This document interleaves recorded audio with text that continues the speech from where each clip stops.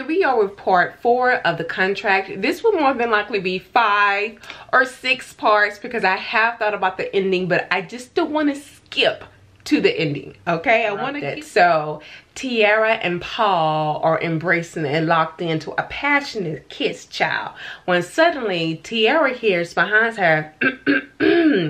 So she's shocked and she whips around, and standing in the doorway is this heavier set man, and he has a martini glass, and then the man speaks and says, well, what do we have here? And so then Paul lets go of Tiara and said, Georgia. And that's when Tiara looked closely, and sure enough, the woman who was at her audition with the blonde wig is really a man. And so Tiara kind of adjusts herself, and she's like, hi, Miss Georgia. And that's when Georgia kind of walked closely to her and said, oh, honey, anyone who's seen me without my lashes can call me by my government name. It's Samuel. So, you know, he reaches out and shakes her hand, but they've already met. And so he's whisking around with his martini glass, and he's like, oh, well, Paul, so this is your new project, huh? And so Paul's like, you've been drinking a little too much, Georgia. So he takes the martini glass out of what's his name, child? We're not gonna call him Samuel. Let's give him Richard. Richard's a good queen name, honey. Richard takes the martini glass out of Richard's hand, and he said, I think you've had enough for tonight. And Richard's like, okay, we'll see about that. So Richard then goes up the flight of stairs, and then that's when Paul turns around and says, Richard stays over every now and then. I just keep an eye on him. Miss Richard go up to his room, or one of the guest bedrooms, and that's when Paul turns around and he said, look, I respect you. I respect your wishes to want to wait until you get married. I'm not going to press you to do anything. So if you want, we can end it tonight. End it, you know, right now. And, you know, but what I would like to do is keep this up. And she's like, what do you mean? And he's like, well, I don't like really sharing. So can we like make this official? And she's like, you mean like you want to go steady? And Paul's like, you young girls, yes, if you want to go steady. She's like, yeah, I mean, if you're okay with us not having sex. And so he's like, he looks at her, he's like, yeah, I'm okay with that. So, they embrace in the hug, and he's like, okay, I'll make sure to get my driver to drop you off at home. And then I'll check in with you in a couple of more hours to make sure you got home okay. So Tiara looks at him, and you know, her heart is swelling. She hasn't been this happy in years, you guys. Her last relationship was like 4 or 5 years ago, and that ended abruptly because she found out the guy was cheating on her. And so to be in a relationship with a grown man, this is in her head, is exciting and new for her, especially someone of this caliber, someone like Paul, who has his own company, his own person, you know, he's wealthy and all of this. So she gets dropped off at home, and when she gets there, sure enough, her phone rings, and it's Paul checking in on her to make sure that she made it home okay. And he's like, all right, sweetheart, I'll talk to you later. So she hangs up the phone, and child, there go Brienne in the doorway eating her chips. She's like, well, looks like somebody's on cloud 9. Tiara's like, she turns around, she's like, Brienne, you won't believe the night I've had. And so Brienne was like, well, speak, girl, I'm listening, I'm all ears. And so Tiara goes on and tell her about how, you know, Paul wooed her and asked for them to be official, you know, just girlfriend and boyfriend. And Brienne was like, okay, T, it seems like y'all moving a little fast, but if you're happy, I'm happy, honey. So they start hanging out, meaning Tiara and Paul start hanging out and dating. He's taking her to all of these restaurants and just places around LA that she's never been to, she's never been afforded to. He's introducing her to all of these people in the industry, and she's really excited. Every now and then she sees Georgia, aka Richard, looking at her and slanting, we're gonna call him, refer to him as a her. She's slanting her eyes at Tiara, but in a girlish way, not malicious or anything. So okay, you guys, so a couple of weeks go by and Tiara, like I said, is on cloud 9. This is just only a handful of relationships she's ever had, and she feels really good about Paul, right? So she could hear Sharon, and Sharon is her manager, remember, at the club. She could hear Sharon in the back arguing with someone, saying, I'll get it to you, I promise, just give me a couple more weeks. This is Sharon, the manager of the club, right? And the club is called Octane, y'all. I said Ozone in part 3, it's Octane. So anyway, Sharon said, I promise you, just give me a couple more weeks, I'll get it to you. And that's when she hears a voice saying, we've given you several chances, so if you haven't now, I'll have no other choice. And the voice sounds familiar, but Tiara really can't tell who it is. So she goes ahead and pretend like she's going to the bathroom, and as she peers in, she sees Sharon talking to Paul.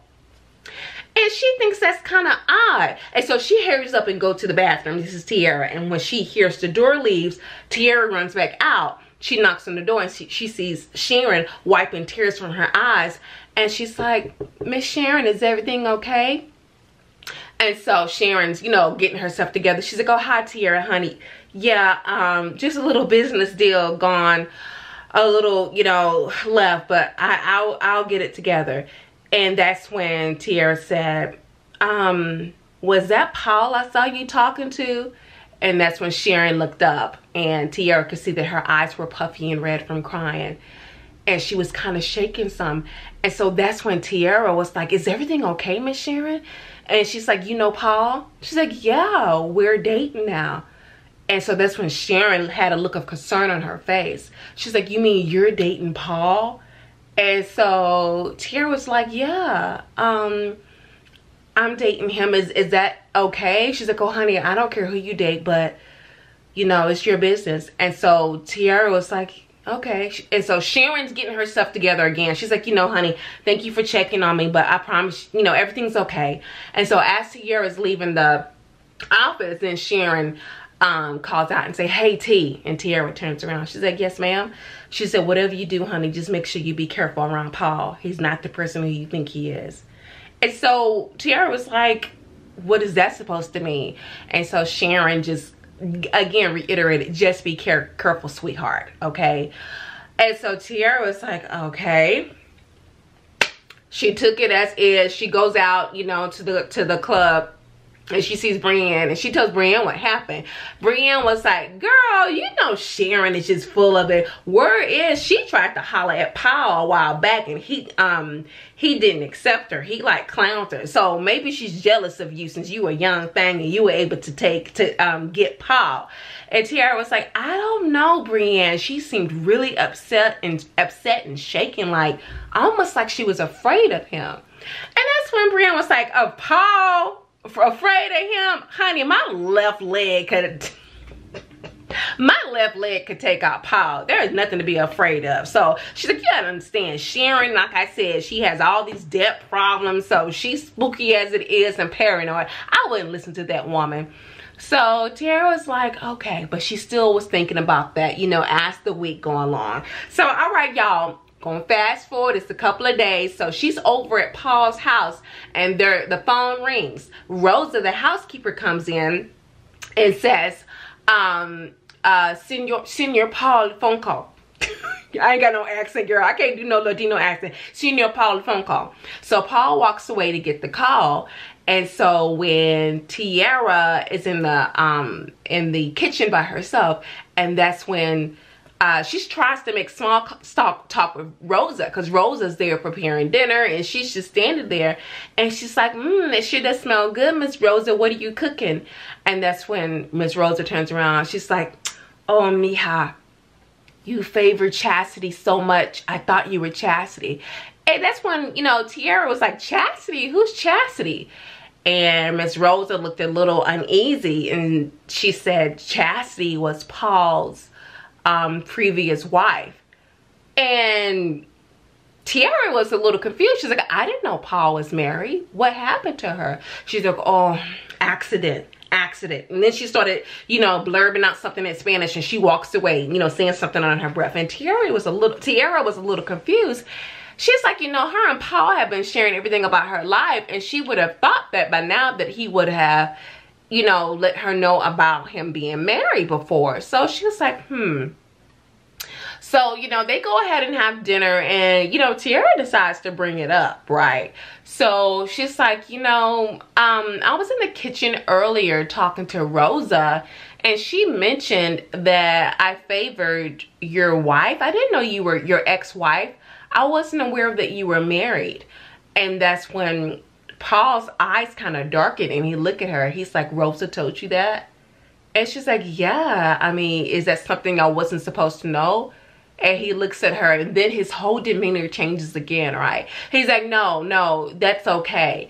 It's just that, you know, it's just something I don't want to talk about. And she's like, well, I thought the whole point of us being together is to get to know each other and to share information.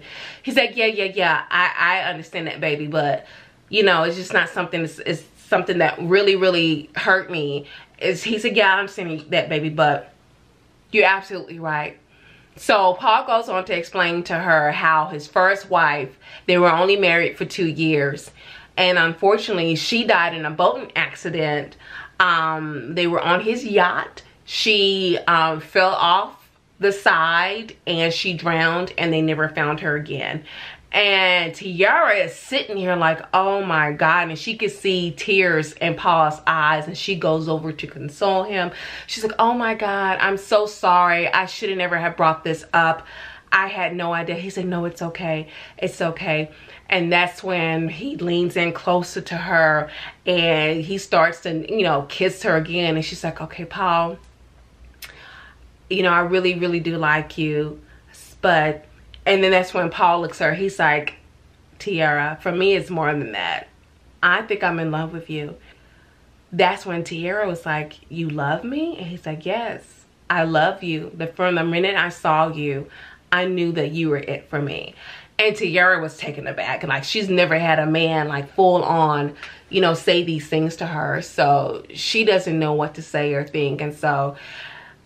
she goes back, you know, she gets back settled into her seat, and they finish dinner. Okay, so she leaves and go home, y'all, and she, you know, just thinking about how this accident happened, right? You know, Tiara lets it brush off. You know, everyone has their secrets, and she knows she has hers, but something like that, she would have thought, again, that by now he would have let her know that he had been married, and that his wife died and, you know, was presumed dead, right?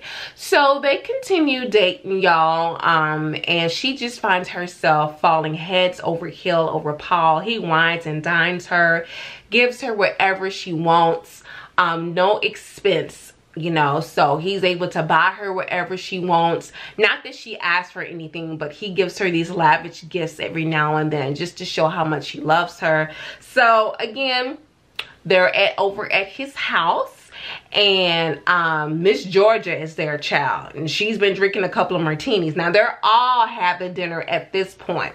So then Richard is finally like, so Paul, how long do you plan on keeping this one around? Referring to Tiara. And Tiara turns around, she's like, excuse me?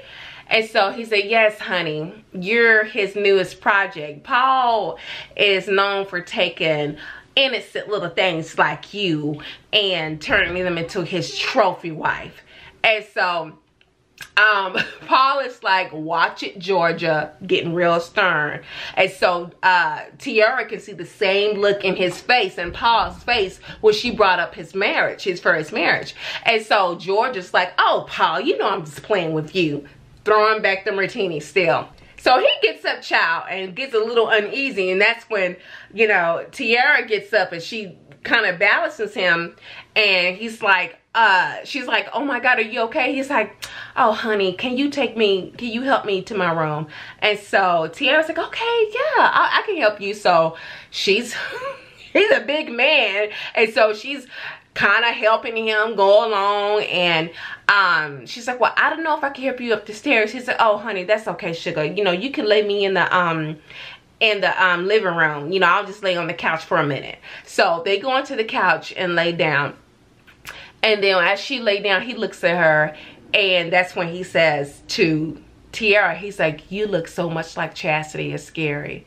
So y'all, okay, So they, you know, are doing good, hanging out, and Paul decides he wants to take Tiara on a vacation, right? So they go to Hawaii for a week. Tiara has never left the U.S., let alone Hawaii. Granted, Hawaii is still the U.S., meaning she's never been on an airplane or anything. Everything she's done is by bus. So they go to Hawaii. They're there having a good time.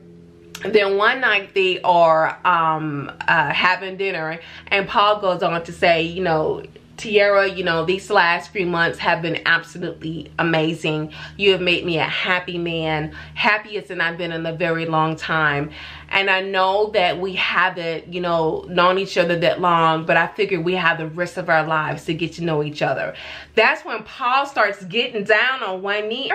Tiara's like, oh my God, her heart is racing. She can feel her hand shaking. She's like, Paul, what are you doing? So that's when Paul gets, you know, reaches into his pocket, gets out a small ring box and opens it. He's like, would you be the honor of making me the happiest man and marry me? So Tiara's kind of, she knew she had strong feelings for Paul, but she didn't know if it was love. And so she looks and she's like, yes. Yes, yes. So he smiles, he gets up off his knees, child. They hug and embrace, kiss, go back to the hotel room. Now they had gotten separate hotel rooms because again, Paul wants to respect her. They do not sleep in the same room, right? So, because again, she's saving herself for marriage. So she's so excited, and as they're flying back to the States, Tiara cannot wait to share the news with Brienne and Sharon and and everybody. So as soon as she gets back to the club, she goes in, they see the ring. Sharon notices the ring before anybody. And so Sharon is like, what is that on your ring, Tiara? I mean, what is that on your hand, Tiara? And Tiara, she's so excited. Y'all, child, this is a Chanel bottle. This is her wedding. That's how big the damn ring. She's like, oh my gosh, Sharon, you won't believe it. Paul flew us out to Hawaii and he proposed marriage.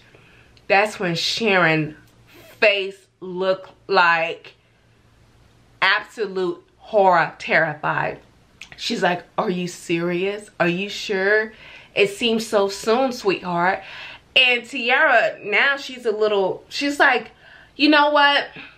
Yes, I'm sure. And Brienne told me that you had a thing for him a while back. So I can understand if this is a shocker to you. But I'm absolutely sure about Paul. And so Sharon looks at her. She's like, oh, sweetheart, you have no idea what you've gotten yourself into. So Sharon said, you know what? I'm going to give you something. And I think you should talk to someone before you decide to walk down the aisle with this man. So that's when she writes down a name. And she writes down Sierra Medical Ward.